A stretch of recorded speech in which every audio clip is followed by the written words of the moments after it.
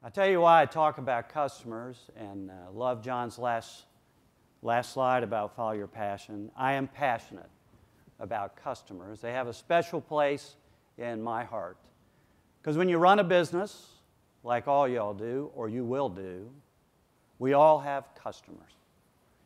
And if you put that customer in the middle of what you do, it's really hard to go wrong, but it's really hard to get them in the middle and to keep them there.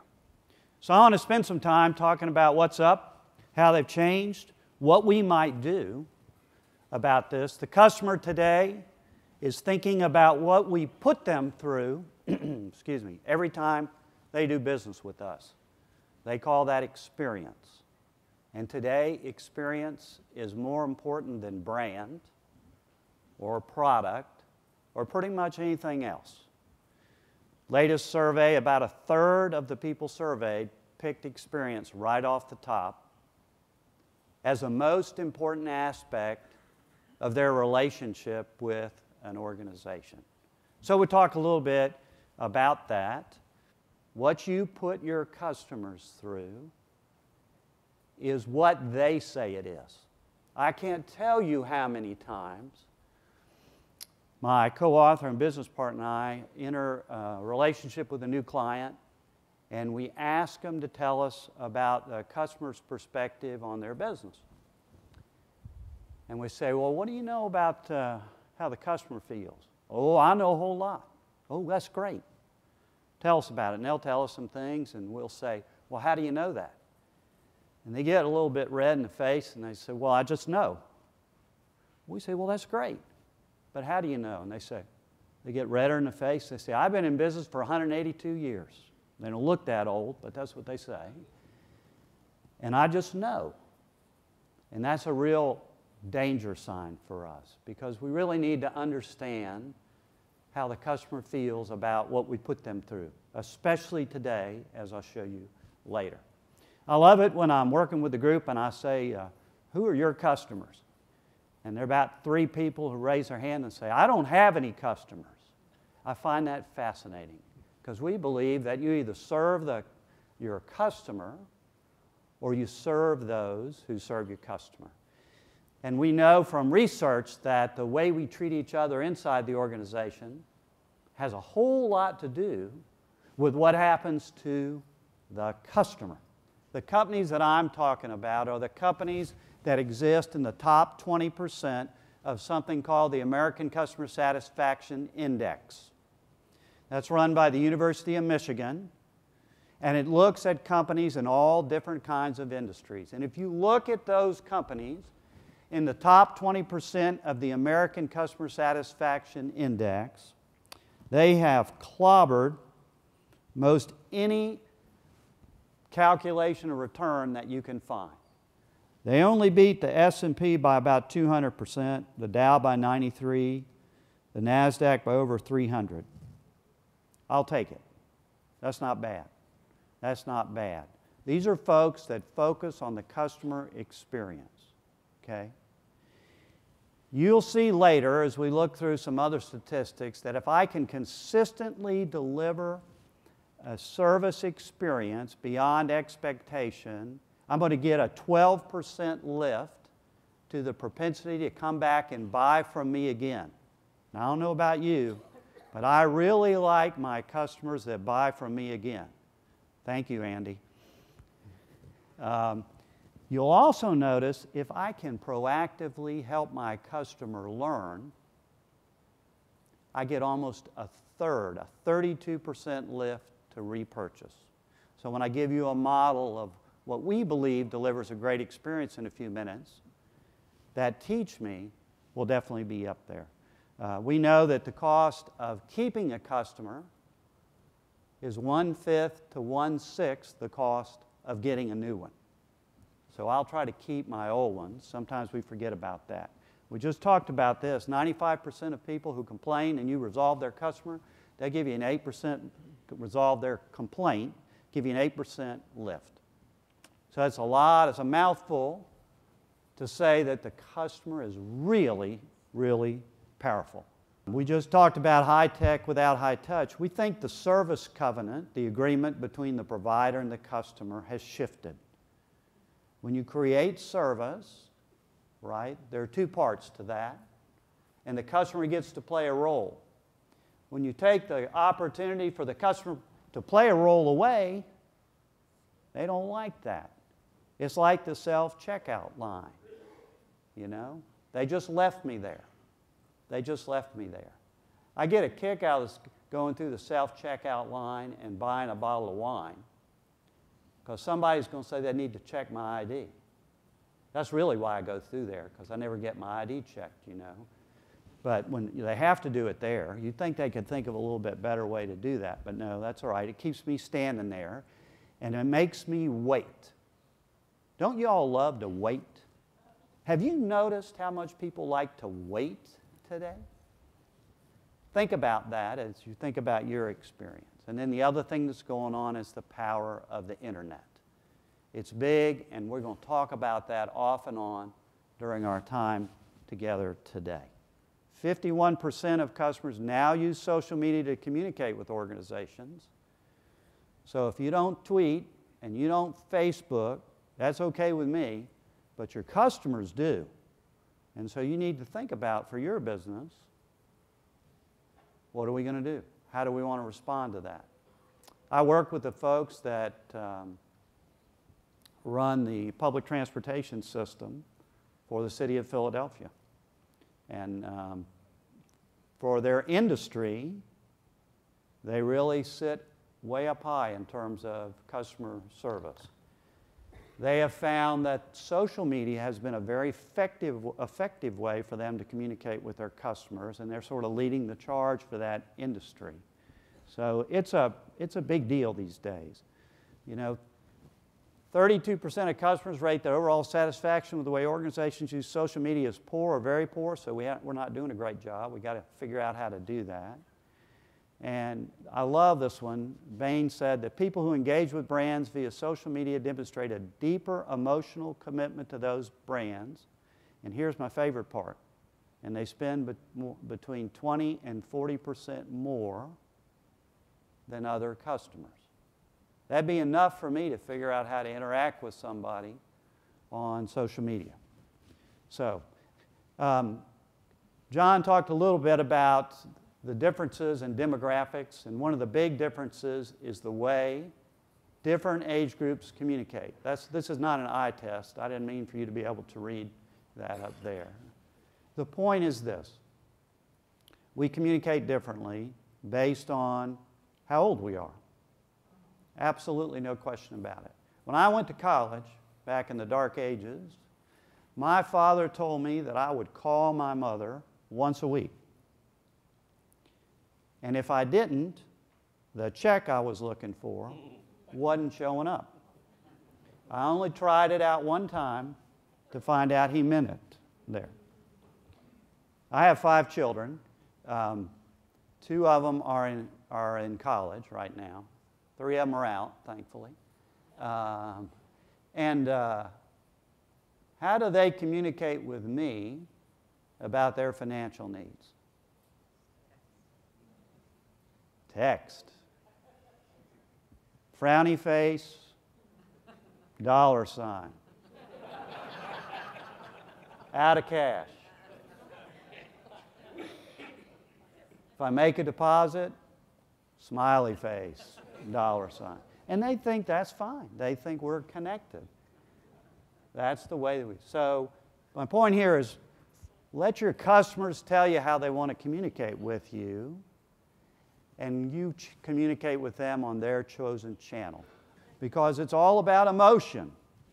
It's all about emotion. So if you're sitting next to an engineer, lean over and give them a hand on that emotion thing, okay? It's about emotion. It's about what happens to us. It's about what causes us to tell stories, right? Service is about making memories.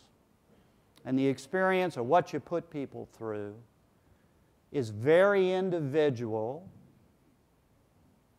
very emotional. So you've got to find a way to make a connection. I know, you're in the construction business. I know. I've had the good fortune to work with EDiS, I think since 2005, as a consultant of theirs. So I get that. It's the same because we interviewed a lot of EDIS's customers when we started and their partners. So we got to get our head around the fact that this emotional thing is a big deal. Now you are sending signals to your customers, and the people that work for you are sending signals to your customers all the time. So is your website. I know now you think I had way too much coffee before we started today. What's going on with customers?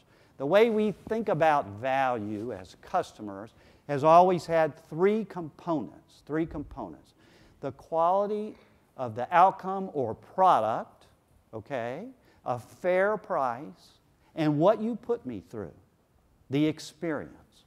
I've always had three components. Now what's going on? Well, doesn't take a mathematician to figure this out, right? Okay. We still have three components. Which one's the biggest? Experience. Significant difference? You bet it is. So I'm telling you, what you're doing to them is more important than ever before in the way they think about you and your organization. What's happened? Okay. First of all, their expectations keep changing. I apologize, it's hard to read that. They are changing fast and they're going up. They are up 33% in 12 months. They raised the bar on what they expect there. So not only are expectations of experience bigger in the equation, but they raise the bar. They think you ought to be better at what you do to them. How come? How come they did that? Well, the first thing is we got more choices. We got more choices than we've ever had before. I've been married for 38 years to the same woman. Don't tell her I said that. But it took me 37 years to realize when I'm driving home from the airport on Thursday night about 10 o'clock and she says, "Would you mind stopping at the grocery store?" that really that question has one answer.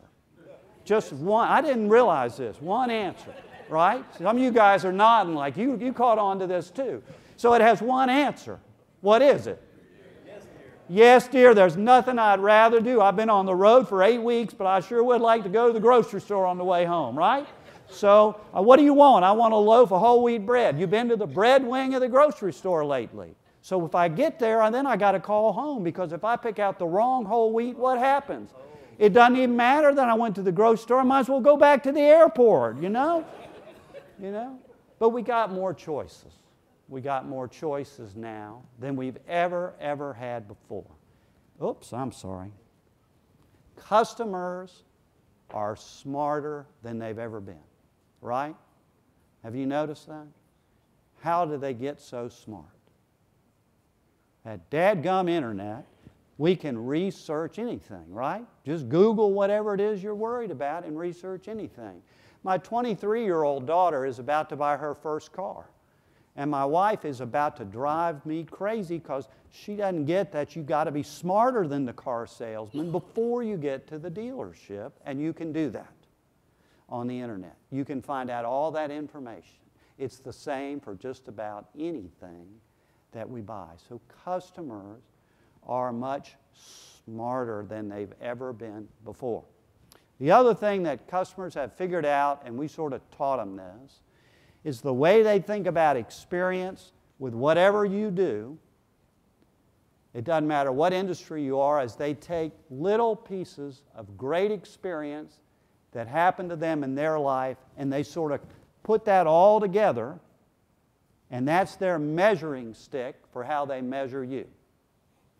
So if they just got back from Disney, where they manage weight incredibly and entertain, and they're waiting at your place, guess whose standard they're using to measure weight?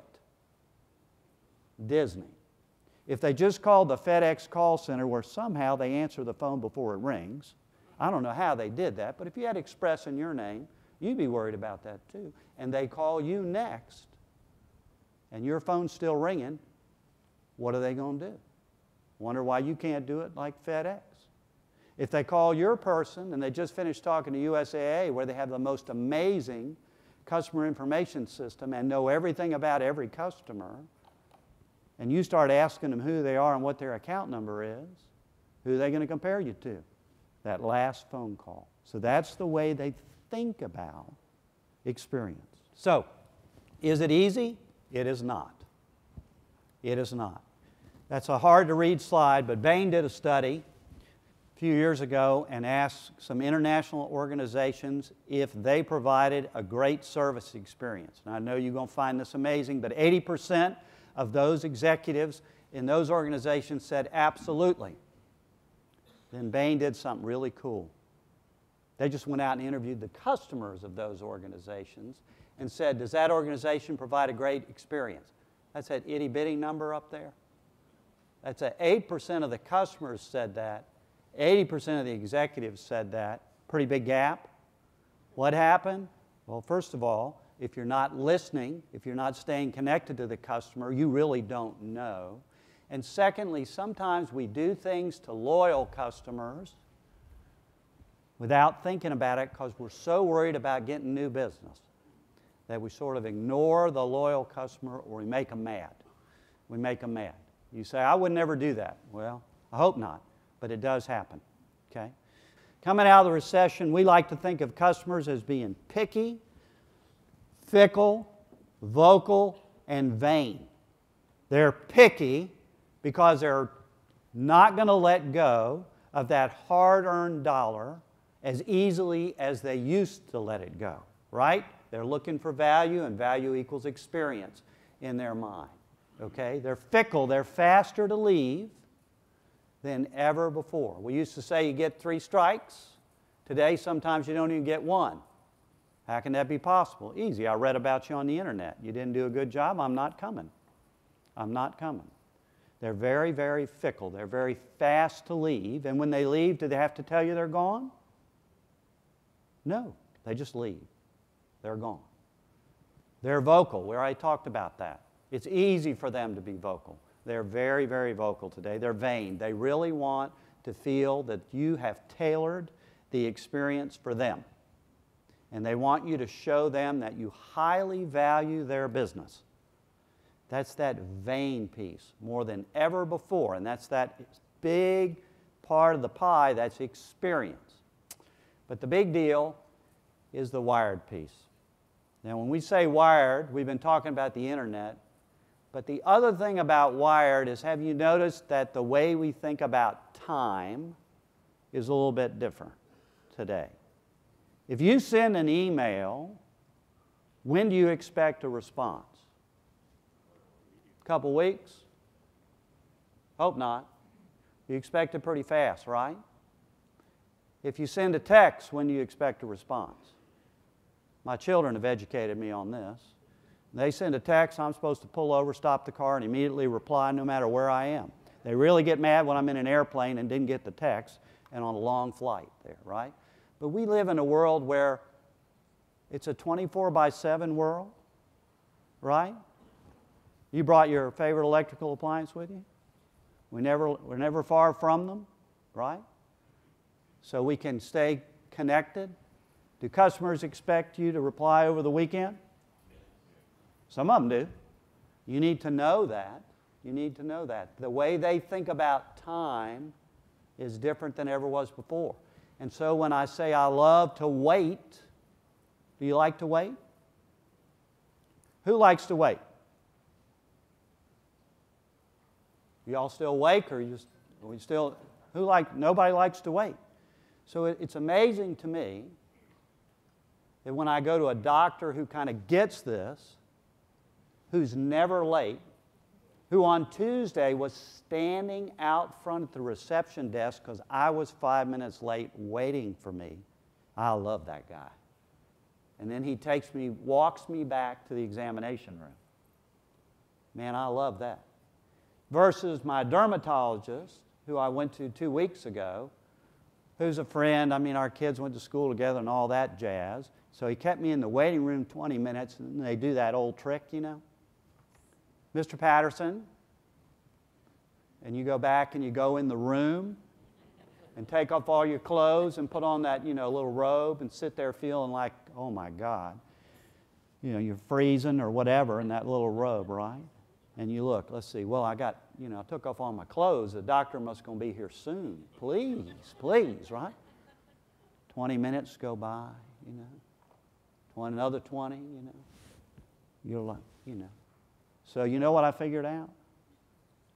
You want to set off a code red in the doctor's office. Open the door and walk out in the hall. 60-year-old naked man in the hall. They all come, Mr. Patterson, everything okay? I said, well, no, where's the doctor? And they look at me like I'm crazy, right? But we hate to wait in our 24/7 world. Well, the customer today wants to be a partner of yours. And by partner, we mean the customer wants to be involved and treated like they have a relationship. They want to be in the center of what you do. So when you design a new process or procedure, they want to feel like you thought about them when you put that in place. When you do a policy, they want to think you thought about them when you put that in place. How would you treat a partner? That's what they want to feel like. Those organizations on the slide up there get partnership. We got any Zappos customers? Anybody use Zappos out here? A few hands down like this. I know why, because there are too many shoes arriving at your house, right? They get partnership. Zappos, which is an internet retailer, if you go on any page in their website, they give you several different ways to talk to a person. High tech with high touch. So they never take the customer's role out of that. We got any USAA customers in here? A couple USAA customers. They have done a phenomenal job with their customer information system, and you call there, and whoever you talk to knows all about you, is very knowledgeable of their products, and can help you with whatever you want to do. It's an amazing system. They're the first bank to let you take a picture of your check, email the picture, and they credit the deposit as soon as it gets there. Now, I like that. I like that. eBay created an app to let you participate in an auction on your smartphone. Only 5 million downloads the first month, and only 500 million in transactions the first month, because they listened to their customers about how to design it. Some guy was sitting in the parking lot of the Walmart while his wife was inside, and he bought an antique red Corvette. I'm not sure he lived when she returned to the car, but he had a really good time with that app. And because they connected with the customer to design that. So what should you do? We think you ought to create a customer experience that has these 5 components to me, okay? Understand me, you got to know that customer better than you ever did before. Include me, let me be your partner. Teach me. The highest lift to repurchase, 32%, was teach me. Share me something new. You're all experts in what you do. Help your customer learn. Protect me means do the basics that you offer, do them right every time for consistency, comfort, ease. That builds trust, okay? And surprise me. Give me something sparkly. You remember, some of you are old enough to remember Cracker Jacks, right? You got a box of Cracker Jacks. What did you look for? That stupid prize. How much was that prize worth? Not much, but it sure was fun pulling that prize out of there, wasn't it? And I just got to tell you one more thing. See that?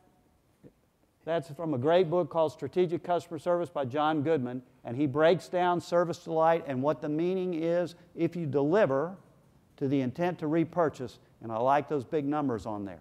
I like those big numbers. So Coca-Cola is doing a great thing. You seen the new Coke machine, right? Seen the new Coke machine where you can make any kind of awful flavor you want to, right? Just like that.